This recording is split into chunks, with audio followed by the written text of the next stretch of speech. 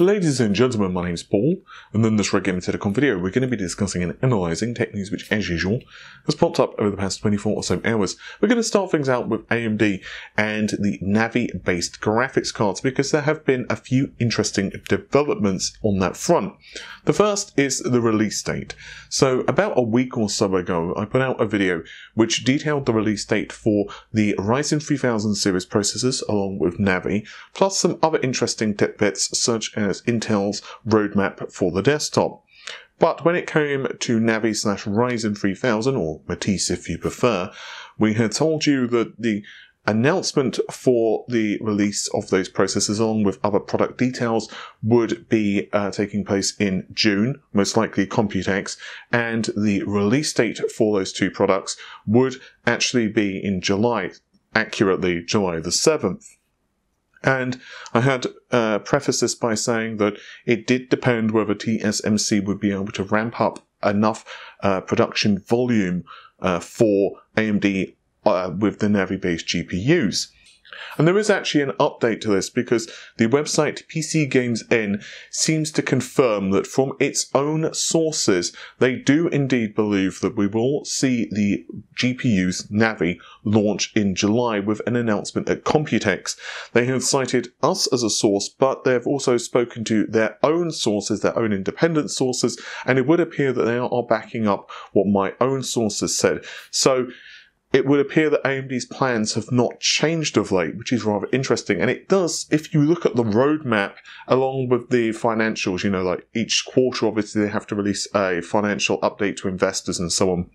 And all of this does track. It just makes sense with Computex being, well, let's face it, a pretty large event in the industry. So an announcement there just makes sense. And an early release in July also makes sense from a financial point of view. So I personally believe that we will see, at the very least, the Ryzen 3000 series CPUs, along with the motherboard, the X570 motherboard, be readily available in the early part of July.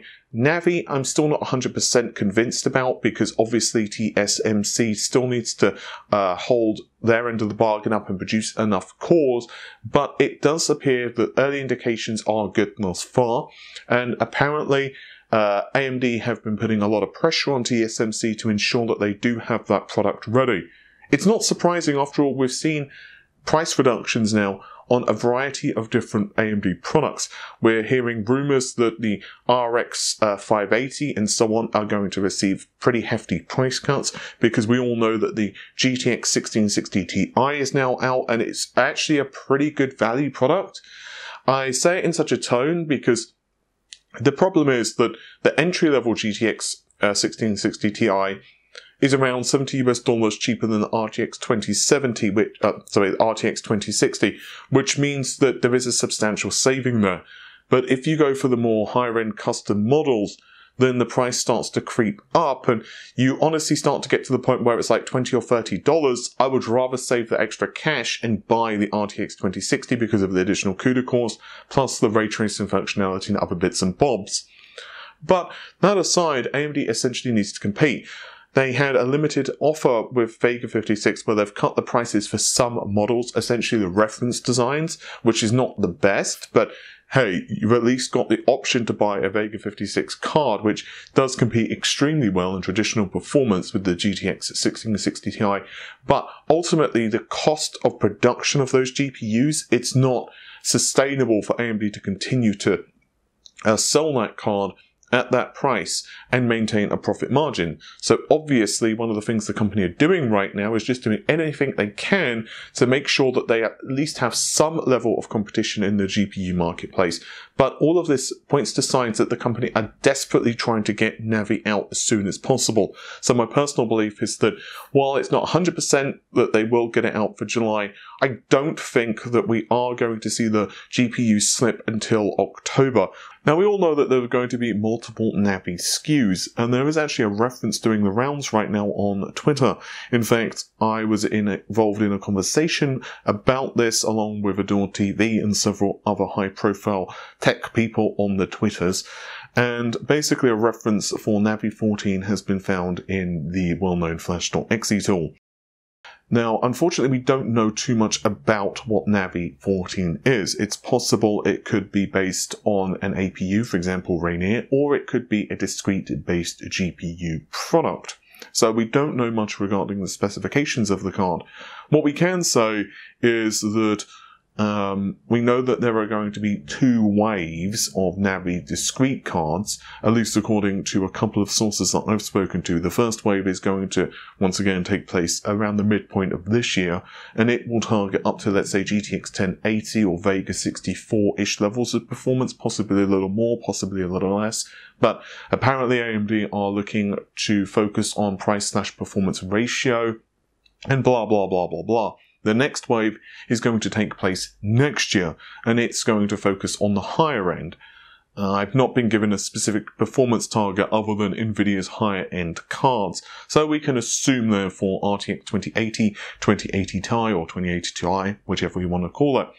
Navi 14 therefore could either be an APU or it could be one of the lower end cards of the GPU.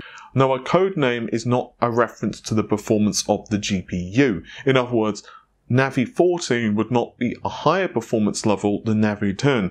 In fact, what typically happens with AMD products anyway is that they go with, let's say Navi 10 would be the bigger Navi GPU, and then subsequent cards, or subsequent GPU cores rather, would be designed with higher numbers because they would basically be the later designs. But then they generally do build the larger GPU first and then kind of scale downwards. So it's possible, therefore, that Navi 14 would be a lower end SKU. To use a variant of a GPU we know now, it could be an RX 560 or a 550 type of deal. But once again, we don't know the performance numbers, and it is also possible that it is simply an APU. But I'm not quite done yet, as there is yet another update regarding Navi, and this has been spotted by the website foreignx.com. Back in January, AMD released an update to support a new SMU block, which is obviously in preparation for Navi. But there has actually been a subsequent update to this, and that's what we're seeing today. What this does is support features like the ability to set, say, fan profiles to get sys information, HW information, and much more besides. This is obviously an indicator that while it's not finished by any stretch of the imagination, AMD are still continuing to work, and it's getting ever closer to the release time for Navi. Microsoft are excited to bring technology tailor-made for gaming to Windows. That's in a blog post for Windows version 18.3.3.4. Now, this is really interesting because Microsoft have been in the headlines a lot recently for a number of rumors circulating about the company that they really want to broaden the ecosystem for gaming as wide as possible, including what appears to be a very deep partnership with Nintendo and the Switch, including bringing not only streaming to the system with around 100 games rumored, but including first-party titles, for example Gears of War, which may even run natively on the Switch. Now, in this instance, it is State of Decay, and you can actually see that the binary is downloading from what appears to be an Xbox URL. And it appears, therefore, that Microsoft are looking to run games natively, Xbox games natively. X3C file, which is an Xbox native file type, appears to be downloading directly from the Xbox Live servers, the very same servers, of course, that gamers on the Xbox platforms would be downloading their games from. This means almost certainly Microsoft are building in the capability in Windows to play and run natively Xbox games, which is very exciting. It means that, technically speaking, games which were not released on the PC back in the day will now be able to run on the system. It's going to be interesting whether this is going to be through some type of emulation and how many games are going to be able to support this. For example, let's say third-party titles, which technically never agree to the rights to run it on PC. How is all of that going to work? But it's very exciting. And it does mean that Microsoft really are embracing the notion of being able to play on any device. Given what we've learned about Microsoft supporting titles on the Switch, and given what Microsoft have kind of whispered regarding their belief of cloud streaming, It also means, though, that Microsoft and Nintendo are no longer going to have that traditional rivalry of what you would expect between platform holders.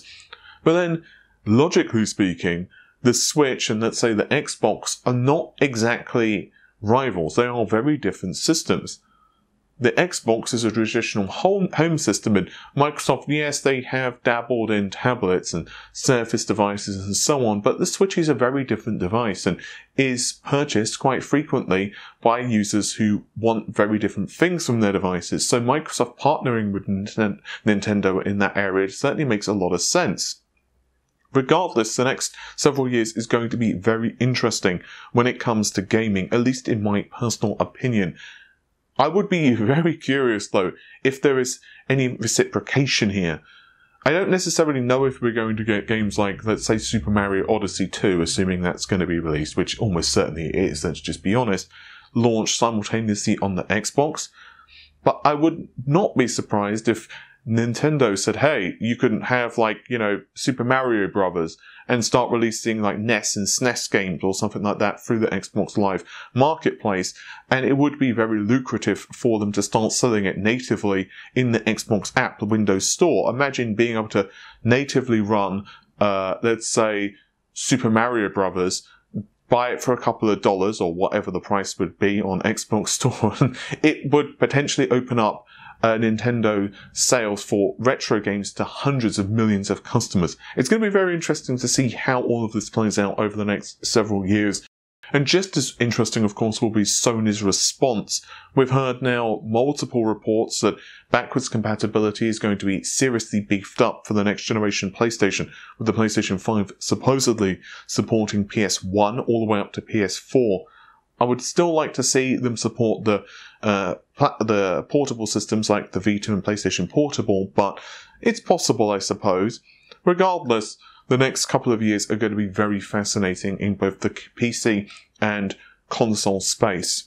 With all of that said, hopefully you have enjoyed the video. Normal stuff if you did. Like, share, comment and subscribe because it helps the channel out a ton. I'd also like to thank everyone recently for all of the support.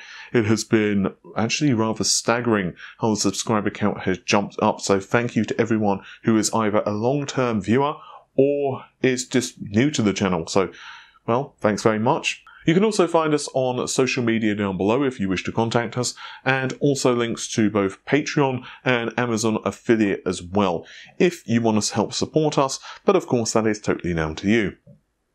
With all of that said, take care of yourselves. Bye for now.